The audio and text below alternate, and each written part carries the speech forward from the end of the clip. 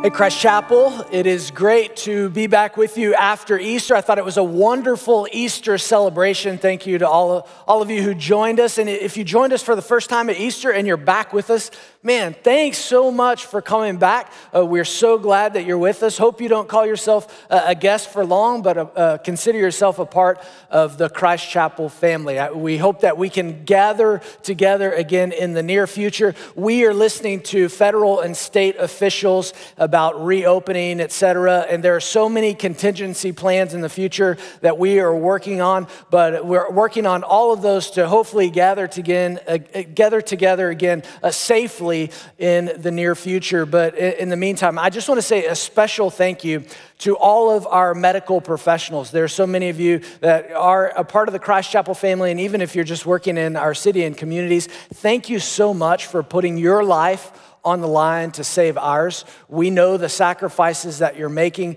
and we can't say thank you enough. You are modern day heroes. We are so appreciative. In fact, before all of this started, I was up at the hospital with some elders. We were doing some elder prayer, and out of the 3 nurses that came into the hospital room, 2 of them went to Christ Chapel. And so proud of you. Thank you for what you're doing. We love you. We pray for you, and we support you.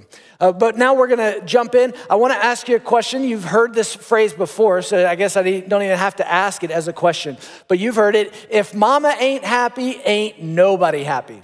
Isn't that true?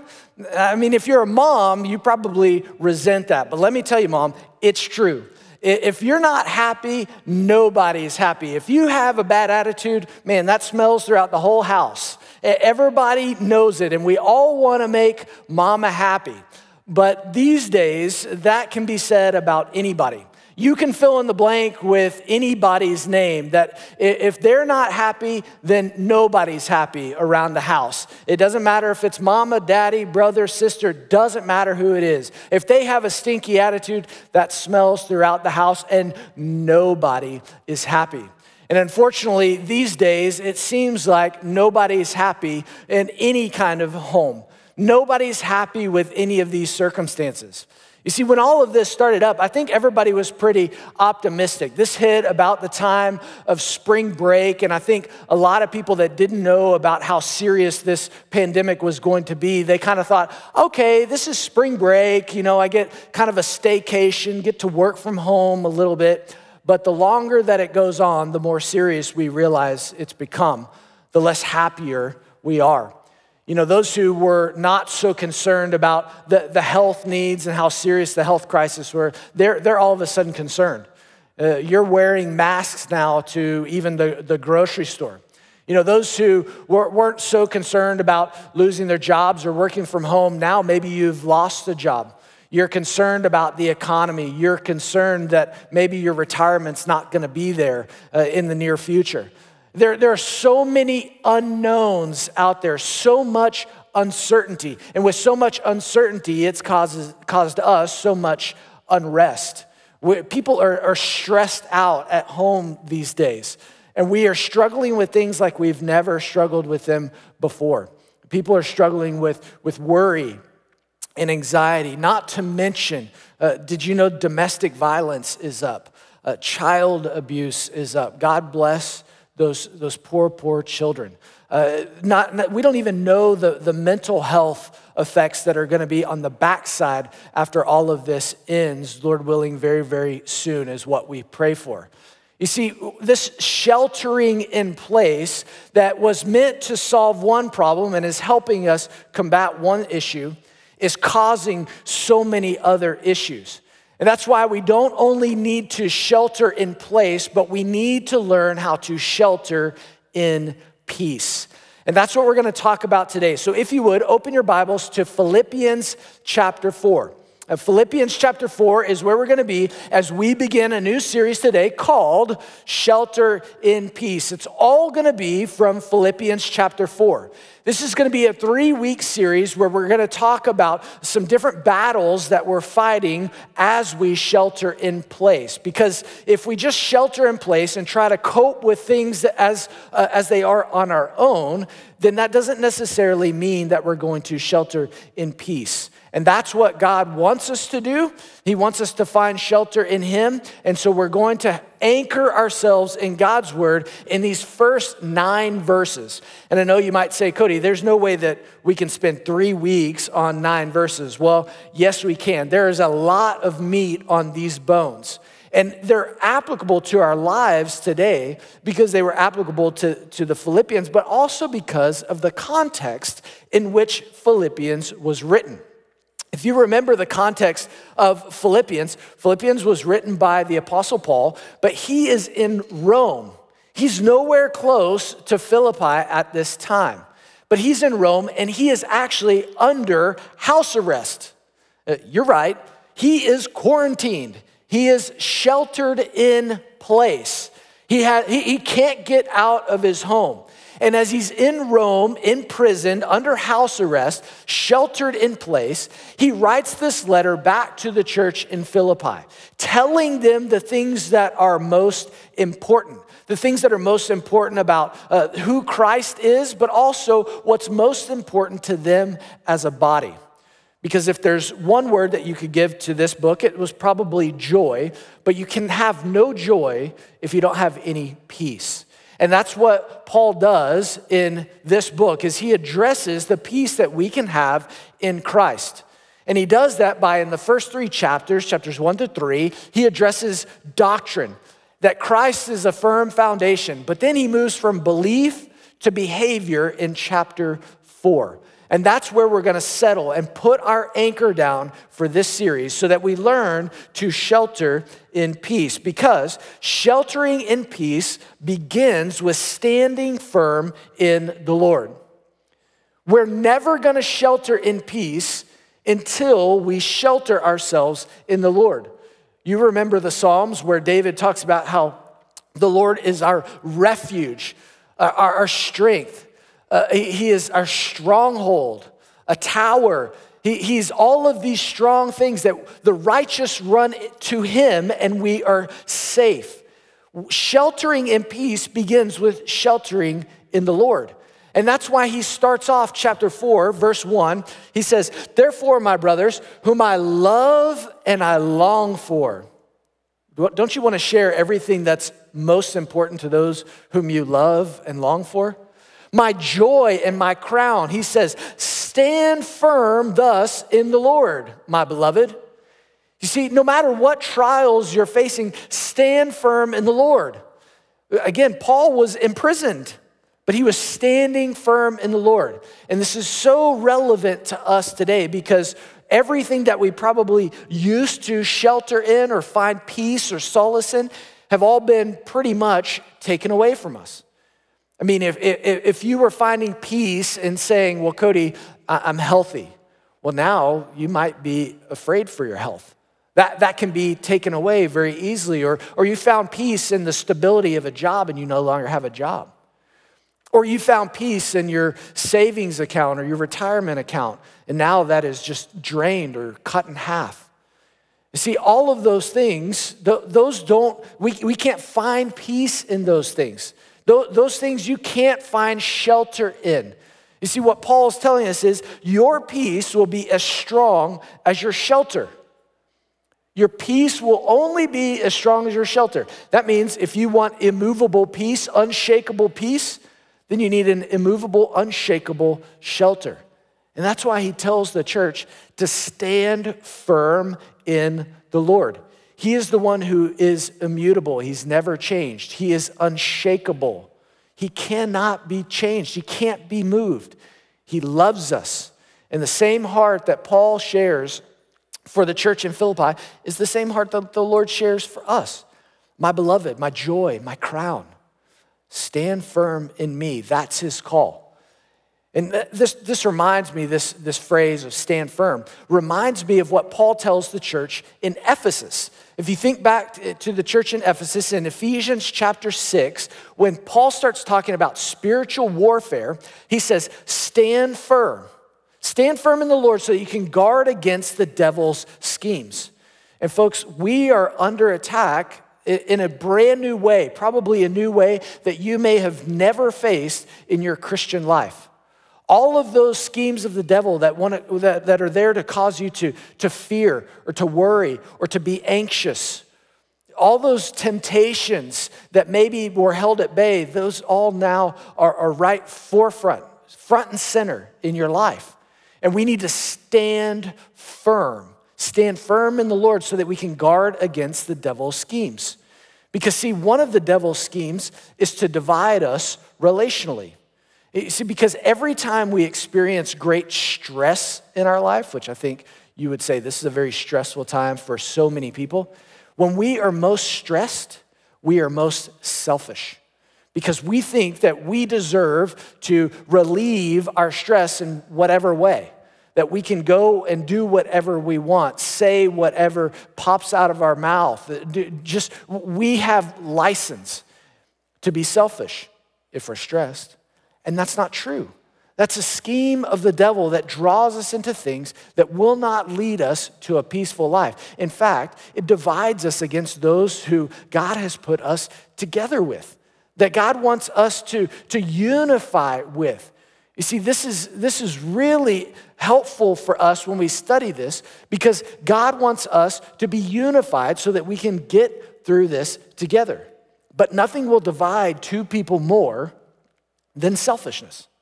When we become selfish and we start asking another person to adhere to our needs, our wants, our desires, or we place expectations on them that they will be our peace, that they will be our shelter, those are completely unrealistic.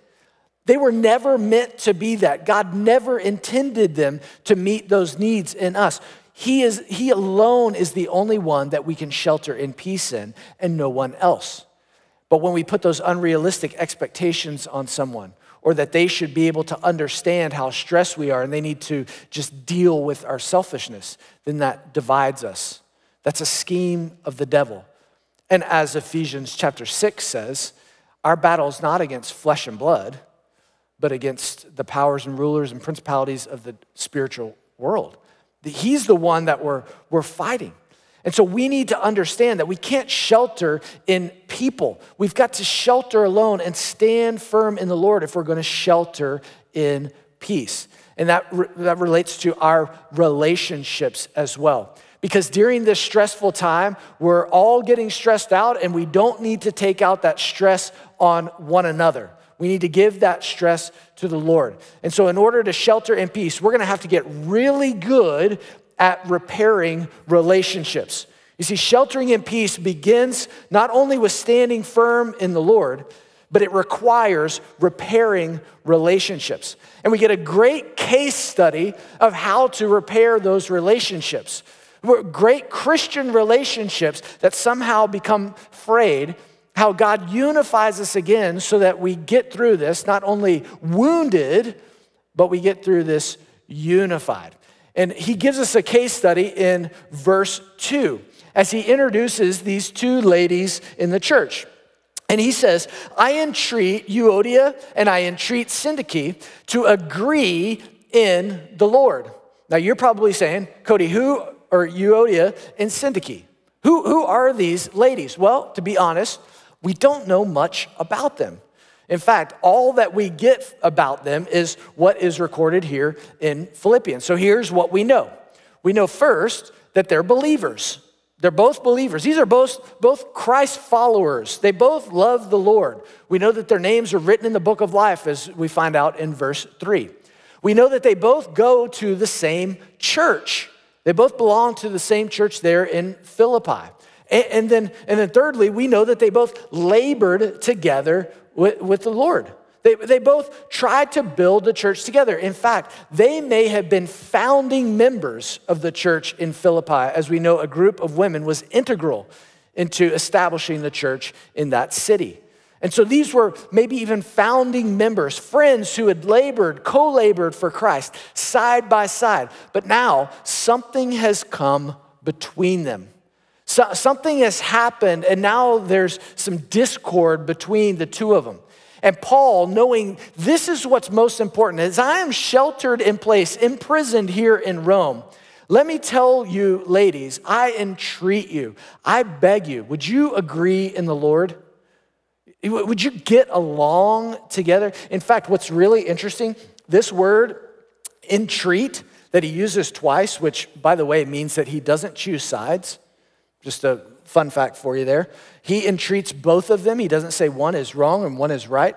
He just encourages them to work it out. But this word entreat is actually the word parakaleo, which is the word that Jesus described the Holy Spirit with. When the Holy Spirit is called the paraclete or the helper or encourager or comforter, he says, that's what I need you to do. I need you to parakaleo, Eudia, and I parakaleo you, Syntyche, to agree in the Lord. I encourage you.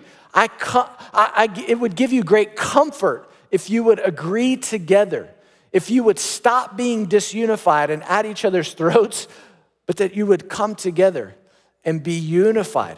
That's what he is calling them to do. We've got to learn to repair relationships because guess what? Your peace will depend on whether you repair your relationships. Your peace will be dependent on whether or not you repair your relationships. You see, sometimes we, and not satisfactory to do this, but sometimes we say, you know what, that's just their issue and we let it go. And sometimes people have issues that you just have to let go. You can't control people. Totally understand that. But what he is calling these people to do that should be like-minded to come together. And your peace, your comfort, your encouragement will come through unifying with the body of Christ. And those are believers that you might even be sheltered with at this time. In fact, what Paul is talking about here when he asked them to agree in the Lord, it's actually the same phrase that he uses in Philippians chapter 2, verse 2, just earlier in the same book. He says, complete my joy by being of the same mind, having the same love, being in full accord, and of one mind. Having the same mind. This is agreeing in the Lord. He says, this is how you're going to have to do this, but you can't do that without the mind of Christ. The way we begin agreeing in the Lord is having the mind of Christ. That leads us to maturity. That leads us to humility. That leads us to gentleness as we have the mind of Christ. That's why he says, agree in the Lord. Because we're never going to agree with everybody on everything in life. But on the majors, we need to find agreement in the Lord. Because that's what he's calling us to be in Christ. And so what I want to do with this sermon and with actually this entire series is I want to be very, very practical. I'm going to give you some practical things that you can apply in your home as you're sheltered in place so that you can therefore shelter in peace. So I want to give you some very practical things that you can do. Hopefully there's no conflict at home right now. I mean, you're probably perfect. I can't relate to you, but you probably are. But in case you hit a snag relationally, then here are some things that you can apply, and they come from this passage. So the first one is this. Determine if the discord is a real problem or a preference. First, you as an individual, if you find conflict with someone else, determine if the discord is a preference or if it's a real problem. And here's why I say that. Because when he talks to Euodia and Syntyche, he doesn't mention what the problem is. Now, I told you, Paul has spent the first 3 chapters talking about doctrinal issues. Those are the things that are most important to the church. Now, if they were disagreeing about some doctrinal issue, he probably would have mentioned that. He probably would have said, would you get along with the Lord? See chapter 1, verse whatever. But he doesn't. He just says, would you agree in the Lord? Which means it was probably something that wasn't doctrinal. It wasn't a real problem. It was just a preference. And so often we can do that in our lives. We make preferences real problems. Or as my parents used to say, we can make mountains out of molehills. We make things bigger than they ought to be. And see, that if we can determine whether this is a preference or a real problem, then we can cut it off at the pass. We don't even have to enter into a conflict because we resolve it and settle it as our own. Let me give you an example. How many of you know how to load the dishwasher? Okay, see, if you don't know what I'm asking, then you don't know how to load the dishwasher, because I promise you, there is a correct way to do that, and I know how to do that. I know the correct way to load the dishwasher. And early on in my marriage, Jen and I's marriage, we would oftentimes talk about how to load the dishwasher. And I learned very early on that if I preferred a certain way to load the dishwasher, then I could do it myself. You see, that caused us to not fight any longer. You see, if I have a preference, I can just go do it myself. I don't have to try to teach her my preference or make her bend to the way that I like things done. There was no fight. Hey, Cody, if you want it done your way, then you do it. Very simple. But see, you cut it off at the pass. And before you go in and take the gloves off, first, determine if it's a real problem or if it's just a preference of yours. See, principles we hold on to, we stand on. Preferences you can let go of. You got to determine what is at stake. Next, fight against disunity rather than one another. Fight against disunity rather than one another. You see, what is most important, and that's why I went back to Philippians chapter 2, what was most important that Paul was encouraging the church to do was to have the mind of Christ, which is to be of one accord, have the same mind, have the same love. It's unity. That's what is most important, not whatever issue Euodia and Syntyche were fighting about. That's not most important. What's imperative, what is at the top, priority, unity. And that's what we need to fight for. And if you're married, I'm going to encourage and I'm going to challenge you. If you're a guy, guys, here's what you need to do in your marriage. You need to take the initiative to fight for the right thing, and that's unity. You need to fight for unity in your marriage. And sometimes the best way to fight for unity is to determine the common enemy is disunity. You see, so often in fights, we fight face to face. You bicker, you argue, you do whatever face to face.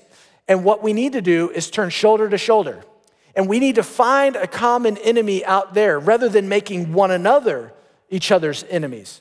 Turn side to side, get shoulder to shoulder and say, the enemy out there is X. It's not us, it's that. And sometimes the only way that you can find common ground is if the enemy is disunity.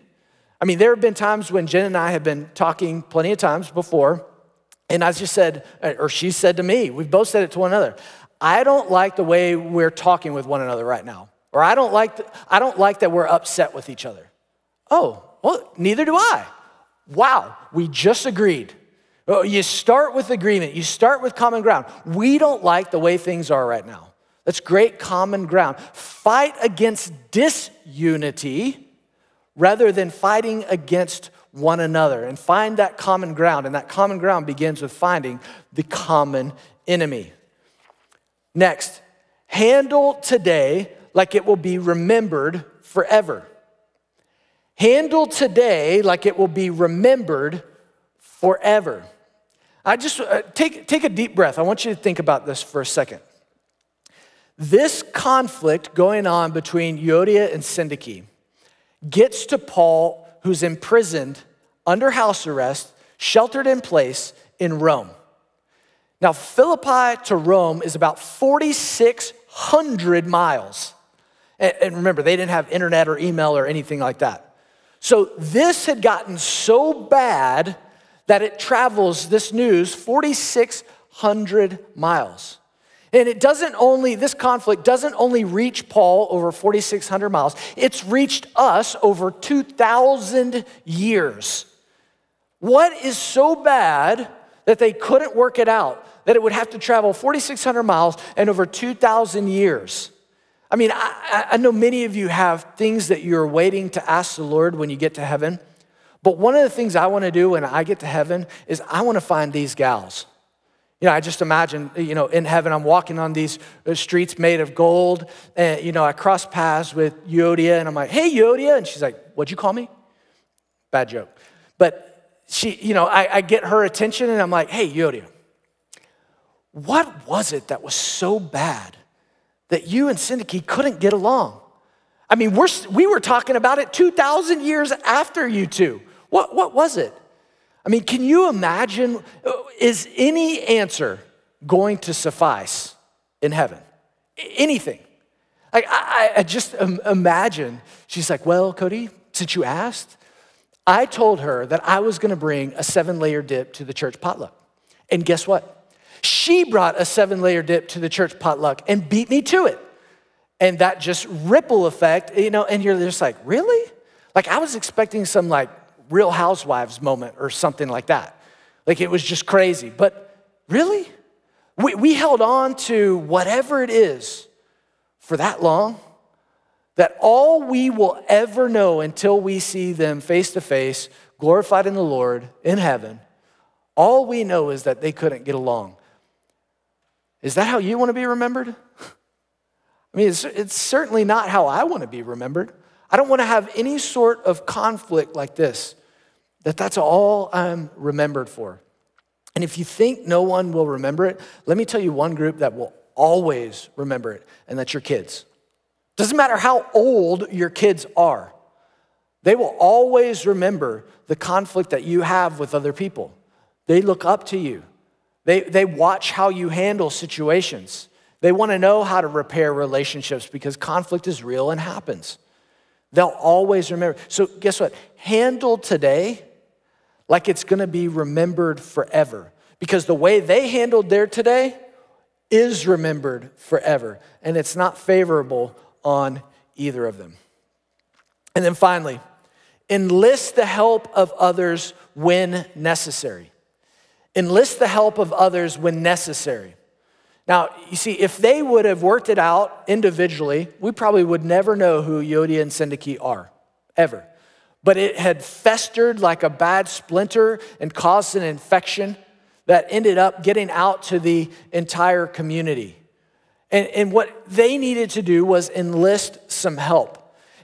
First, let me tell you, the first person you enlist, go back to verse 2, agree in the Lord. The first person that you ask for help from is the Lord. Like, you need to just go and pray. There have been many times where Jen and I have been talking and we go, time out. This is over the course of our marriage, but time out. We need to just go to our separate corners and pray. And oftentimes when we do that, we come back we're much gentler people. The conflict, all the tension has settled a little bit, and we're able to just calmly evaluate everything. That's the timeout that you need. You need to go and consult the Lord. But also, you might need to enlist some other outside help. And that's what we're here for. That's what we're here for as pastors, as different folks that work at our church. We're happy to help you. But let me just go ahead and gauge your expectations of what we're going to do. Because oftentimes, especially with married couples, what they expect us to do is to come in and be a judge. And to use, I said, you go to separate corners. Let me use a boxing analogy. Boxing fights are judged. There are judges who sit outside the ring and they score points. That was a hit, that was a hit, that was a hit. And if a decision ever goes to the judges, then it's a subjective decision. One party's happy that they're declared a winner and another party's dissatisfied that they weren't declared the winner. There's a winner and a loser. And you see, when you enlist outside help, what you don't want us to do is to be a judge, honestly. We don't need to declare a winner. What you need to enlist is a referee. A referee is in the middle of the ring with you. A referee calls fouls. A referee says, that was below the belt. You can't do that. Because the whole issue here is not finding a winner or a loser. You see, the big win is that you realize that you're both on the same team. That you're not against each other. That's not why the Lord has put you together, to win or to lose. See, so often we get caught up in fighting the battle and we lose the war. That's why if we are going to shelter in peace, you have to keep the big picture in mind. You've got to keep the big picture in mind. All of these things of how you will be remembered in heaven, how the Lord remembers these things, you've got to think about how this mushrooms out to those that are in your sphere of influence, how it's affecting your conversations, how it's affecting your life. I mean, think about it. I wrote this down, that of how disunity affects us personally. Disunity gives us a critical spirit, a negative attitude, bitterness, revenge, hostility, unforgiveness, and pride. And that's not sheltering in peace in any way. And I think that's why he says in verse 3, he says, yes, honestly gives you a sense of urgency. Yes, urgently. I ask you also, true companion, that was probably a specific person that he's talking to there. Help these women who have labored side by side with me in the gospel together. Oh, time out. I want you to see this word labored. This word labored is actually a term used for war. That they had battled together side by side. They had battled for the Lord, now they're battling against one another. He says, I want you to help them. They had battled together with Clement and the rest of my fellow workers. He says, whose names are in the book of life. You see, he wanted them to keep a bigger perspective. That ladies, listen, this conflict is involving Clement, Epaphroditus, who is the deliverer of this letter. It's involving other church members, the true companion, whoever that is. It's involving way too many people, and all of these have their names written in the book of life. You know what? Guess what? Keep the bigger picture in mind. We're all going to be in heaven together. You better learn how to get along. We're all going to be sheltered in peace with the Lord for eternity. We might as well get good practice at it now. And we're going to have to do that because guess what? Your peace will rest in your submission to the ultimate peacemaker. Until you submit to the ultimate peacemaker who has given you peace with God through his son, Jesus Christ, the one who is going to bring us together and all those whose names are written in the book of life, then you're never going to find peace. You have to submit your life to him. And what he wants is unity for his children. You see, because it's true. If mama ain't happy, ain't nobody happy. That's true. But another one that applies, if daddy ain't happy, ain't nobody happy. You see, if our heavenly Father isn't happy, then you're not going to be happy. And what makes him happiest is when his children play together well. I know you've probably realized that as we've been sheltered in place. You just want your kids to get along. That's every parent's heart. And that's the Lord's heart for you as well. That you would play well together. That you would be unified. That you would agree with one another. Not in everything, but at least in the Lord. That you would respect one another. That you would treat one another as God has treated you. Until we do that, we're never going to shelter in peace. We'll only be able to shelter in place. And God wants more for your life than that. He wants us to come out on this other side, not wounded by one another, but more unified with each other. I know as I've studied this message, this has brought up a lot of things that I just need to pray about. And that's why I've asked our West Campus pastor, Matt Lance, to lead us all in a time of prayer. When I was in seminary, I had a professor who would remind us repeatedly, and he would say, if your Christianity doesn't work at home, then it doesn't work. In other words, he was telling us over and over again, hey, you know what? If you know a lot about the Bible, or if you pray all the time, or if you're in charge of a lot of things, but you can't love people at home the way that Jesus has loved you, then you've got some room to grow as a Christ follower. I don't know what the quarantine's been like for you and your family, but in the Lance household, we've been slowly but surely realizing that we all have a little bit of room to grow. So we need to pray. We need to ask the Lord to make us into the kinds of people that have the same selflessness and humility as our Lord Jesus. So, if you'll bow with me, let's go to the Lord in prayer together. You know, Cody brought up Philippians chapter 2, and in it, we have the example of Christ. And Paul encourages us there. He says, Do nothing from selfish ambition or vain conceit, but in humility count others as more significant than yourself. So let's take a moment and let's ask the Lord to cultivate in our hearts attitudes of selflessness and humility.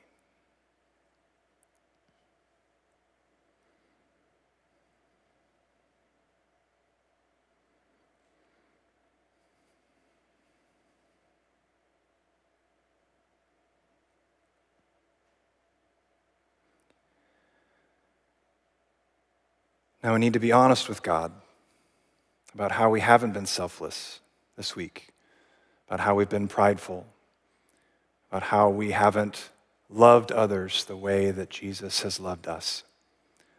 So let's be honest with ourselves and let's be honest with God. Let's confess the ways we've not treated others the way that Jesus has served us.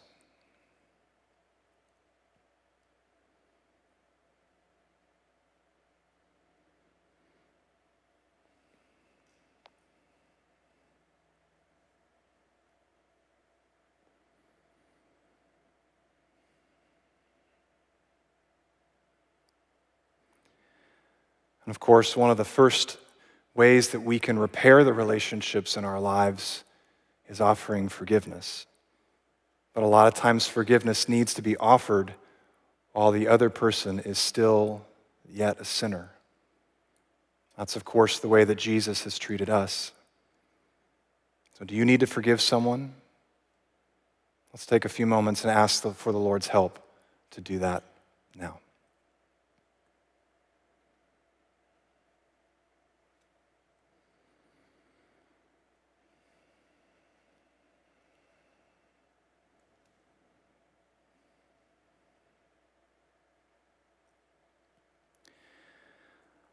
Finally, Paul concludes and he says, look not only to your own interests, but also to the interests of others. So let's ask God to make us into the kinds of people who love others the way that Jesus has loved us, who don't seek to be served, but to serve.